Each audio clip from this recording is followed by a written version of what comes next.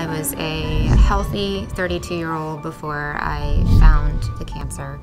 I am Dawn Coleman, and I work for United Concordia Dental. When you hear you have cancer, you just kind of go numb.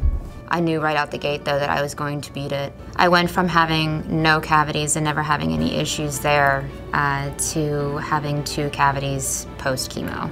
It was hard to brush some days because the gums were just that sensitive.